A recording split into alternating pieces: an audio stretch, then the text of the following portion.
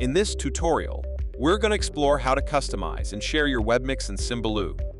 Whether you're using Symbaloo for personal, educational, or professional purposes, these features will help you create a Webmix that's both functional and visually appealing.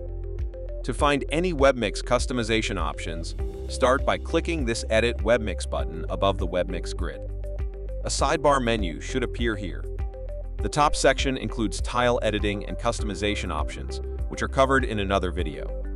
For Webmix customization, we'll start here with the Edit Webmix tab option. This feature allows you to personalize the tab that appears at the top of your Symbaloo page. You can use it to change the Webmix name, the tab color, or the tab icon. Any changes made should be automatically saved for you. Next, we'll look at the option to set background. Personalizing your Webmix background can make it more engaging or thematic. The first toggle option at the top changes the Webmix transparency. Essentially, this adds a shadowed background to the Webmix grid area, making tiles easier to see on some backgrounds. The next toggle option below, and a much less subtle change, unlocks the ability to set a custom background. Once selected, you can choose from over 40 preloaded backgrounds. Or use these tabs here to upload your own image, or choose a flat color. If you choose to upload your own image, you will just need to make sure the file isn't too large. The platform currently accepts files smaller than 1 megabyte. For this example, I'll choose one of these pre-made backgrounds and we can move on. For the next customization, let's change the Webmix size here. A crucial step if you need more space in your grid for resources. After selecting the appropriate option, the resizer should be easy to use. Simply add or remove rows or columns from your Webmix with these plus and minus buttons.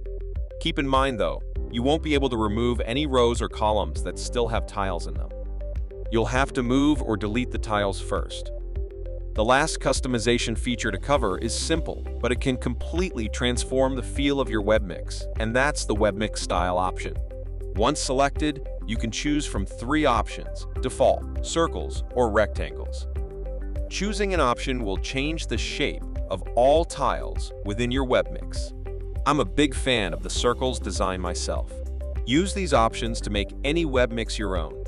With so many choices, no 2 Webmixes have to look the same. After you've built something you're proud of, you may want to share it, which is the final topic of this video. To begin sharing your Webmix, click this Share button above your Webmix grid.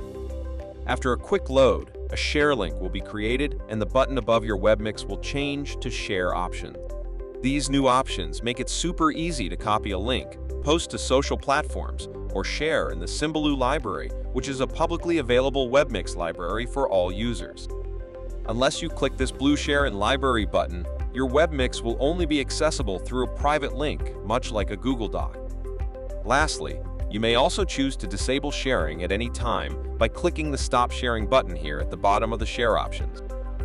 With these features, you're now equipped to build beautiful and effective Webmixes for yourself and anyone you want to share resources with. Dive in, experiment, and see how they can enhance your Symbaloo experience today. Thank you for watching, and don't forget to visit us at symbaloo.com.